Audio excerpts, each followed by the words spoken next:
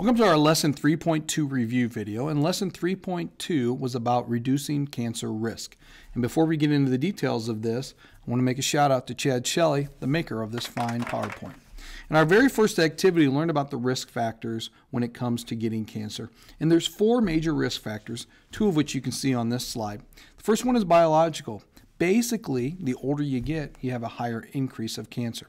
But there's also certain pathogens that once you get an infection by these pathogens, that can increase your cancer risk. So think of the viruses that you learn about in 3.24, where the hepatitis virus can lead to liver cancer, HPV can lead to cervical cancer, and the Epstein-Barr can lead to other cancers such as lymphomas. All right? Now, another thing that works against, that you can help reduce your cancer risk is as you get older, there's certain tests and screens that you should get because an early detection of cancer can help give you a better chance of getting over the cancer. There's also a genetic factor. You can inherit genes that will lead to cancer. And we learned about these in activity 3.2.3 when we learned about the BRCA1, the BRCA2 genes. Those are your major breast cancer genes that will lead to basically the familial type. So if you remember the Cracking the Code NOAA video, we talked about those three sisters where one of them died from cancer, the other one carries the BRCA1 gene, and the other sister did not have it. All right. Now, this inherited cancer is also known as familial, runs in families, or hereditary, but most factors are not, or most cancers are not hereditary. Most of them are what we call sporadic. You just kind of get them due to bad luck. The other two major factors are environmental. There's just things in the environment that can cause cancer. We call these carcinogens. Carcinogens are basically mutagens, things that cause a mutation that will cause a mutation that leads to cancer. Pollution, many of the chemicals that are out in our our industrialized society will cause cancer. One of the most famous is asbestos. Okay, UV light or UV radiation can lead to skin cancer. That's what Project 3.2.2 was all about. And then just radiation in general. For example, X-rays, nuclear power plants, etc. All right. X-rays are the ones that you would be exposed to most during your lifetime. If you notice when you go to the dentist and they're getting an X-ray of your mouth, they cover your torso up with a lead blanket to keep the X-rays away from some of your major organs, so only just a little bit gets into your mouth. And you're only limited to get X amount of X-rays every year because they don't want to overdo it because that can lead to cancer. Your behavior can also do a lot to prevent you from getting cancer or basically increase your risk. For example, if you eat the typical American diet of a lot of red meat, that can increase your chances of, say, like a colorectal cancer or other kind of cancers. Smoking is probably the best way to get lung cancer. And also if you do smokeless tobacco, that can lead to mouth and throat cancer. And also, staying out of the sun and using sunscreen will also prevent you from getting skin cancer. So if you choose not to follow these behaviors, you can get cancer. When we were doing Project 3.2.2, when we were studying the effectiveness of sunscreens, we're really learning a little bit about skin cancer. And skin cancer comes in two main types. As you can see here, you got the basal squamous cancer, and this is the most common, but it's also the least dangerous, and you can find it anywhere in your body. So this is one that you can kind of get surgically removed pretty well, and you got a good prognosis. The other one is melanoma, and this one's most common on your face, chest, and legs, and it's also much more likely to metastasize. And so this is a very dangerous type of skin cancer. Now, one of the ways that you can kind of do a self-test or kind of check your own skin for skin cancer is to follow this ABCDE method of detecting skin cancer. And the A stands for asymmetry. So if you look over here on this graphic on the right, a normal mole it's got a symmetry. It's a perfect circle. And on the right, where you see the melanoma, you can see that it doesn't have a kind of an equator where it's equal on both sides. The border irregularity, a regular mole is going to have a nice circular shape to it, and as you can see over here on the melanoma one, it's got jagged edges. Color changes. If you see your mole changing from the normal dark brown blackish color to a red, to a purple, to a different shade of brown here, as you can see, that is also another sign that it is a skin cancer. If the diameter of the mole is greater than 1/4 of an inch, which is approximately 6 millimeters, that would be a sign that it is becoming cancerous and it's starting to grow.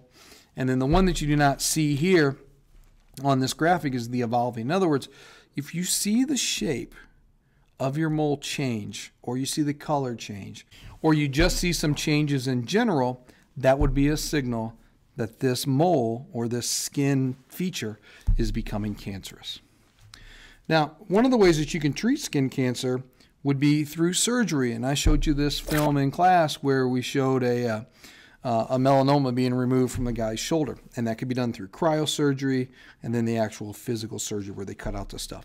But another way that you can use is a type of chemotherapy, and this is a 5-FU form of chemotherapy, and really what this is a pyrimidine antagonist. All right, pyrimidines are types of the nucleotide bases, for example, thymine, uracil, and cytosine. And the pyrimidine antagonist, like 5-FU, is going to prevent the enzyme that makes these pyrimidines from doing its job. So in other words, you're not making thymine, you're not making uracil, and you're not making cytosine. So it's going to be impossible for this cell to go through DNA replication.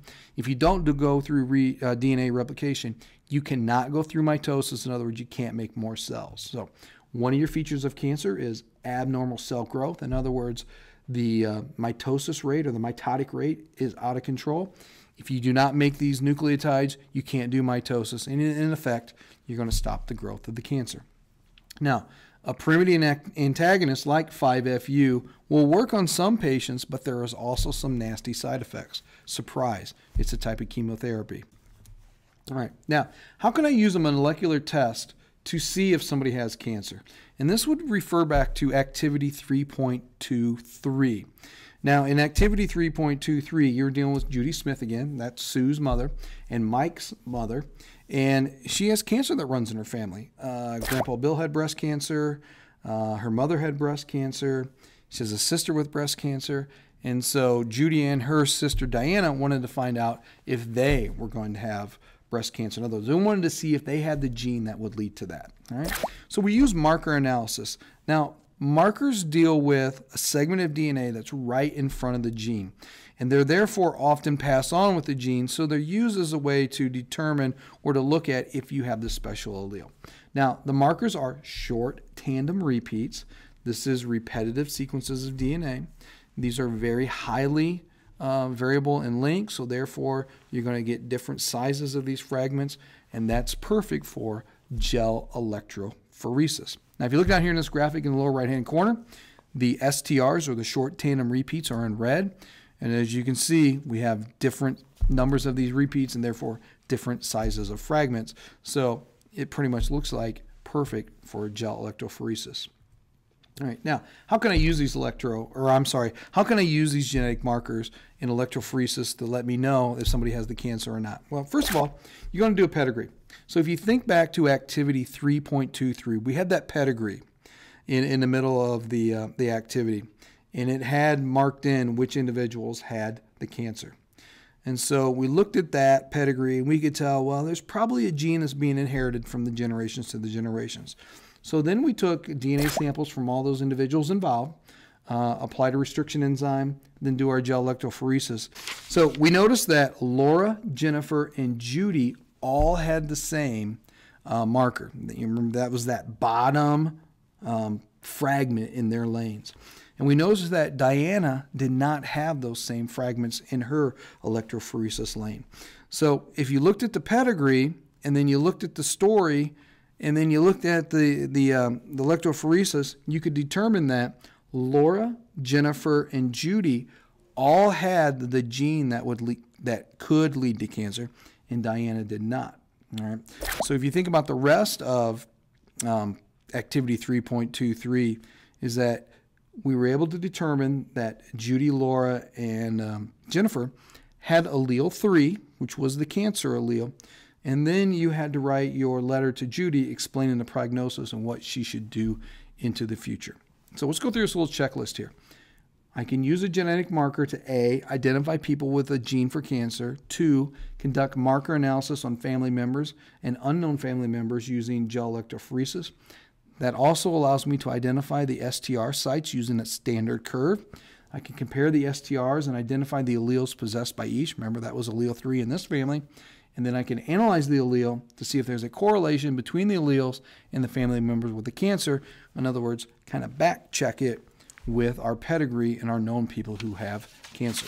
So this slide here basically sums up activity 323 in a nutshell. The genetic component or the familial part when it comes to breast cancer was the BRCA1 and the BRCA2 genes, both of which were tumor suppressor genes. And remember, tumor suppressor genes will basically reduce the rate of cell division. So when they're functional, they slow down cell division. When they are damaged, cell division is kicked up. Now, mutations in these will lead to tumors. 5 to 10% of all breast cancers are this familial type. And if you are a guy who gets breast cancer, normally you carry the BRCA2 gene. And in an activity 323, that's what Bill had. Now, what are the preventative measures when it comes to breast cancer? Number one is you can do a prophylactic mastectomy. This will reduce the risk of breast cancer by about 90%. In other words, you're removing the breast before cancer shows up. Now, you may want to get this done if you test positive for either the BRCA1 or the BRCA2 gene.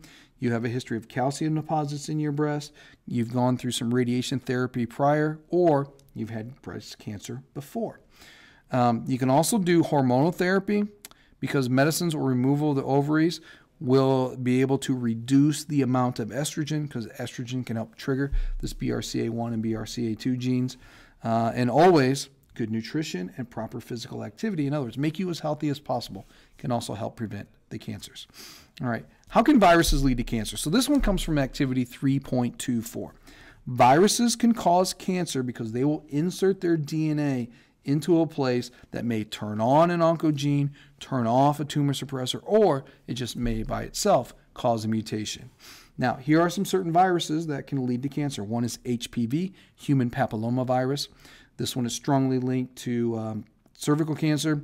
And recently, within the last 10 years, we've created the Gardasil vaccine, which is highly recommended for both males and females to get because that will help guard against some of the major strains of the HPV, but definitely it's not all of them, but it's going to cover most of them.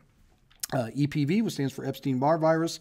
This is one that can cause mono. This can lead to different types of lymphomas. The two hepatitis strains, hepatitis B, which we do have a vaccine for, hepatitis C, which we do not have a vaccine for, but both of those could trigger or lead to liver cancer. All right, so what is the importance of routine cancer screenings? And then you learned about this in activity 3.2.5. You should get routine screenings and at certain age groups, these kick in: prostate cancer, colon, cervical, breast, and skin, testicular, and lung cancer. If you have A, certain risk factors, or B, you're at a certain age for those. All right, so as you were going through the routine screenings, you made a note in your lab journal of when all of these should occur. Now, as always with all cancers, early detection is key. Earlier detection leads to faster treatment, and hopefully you've gotten to the cancer before it has metastasized. Okay, always, always easier to treat cancer earlier than later. All right, that's going to end this this review video.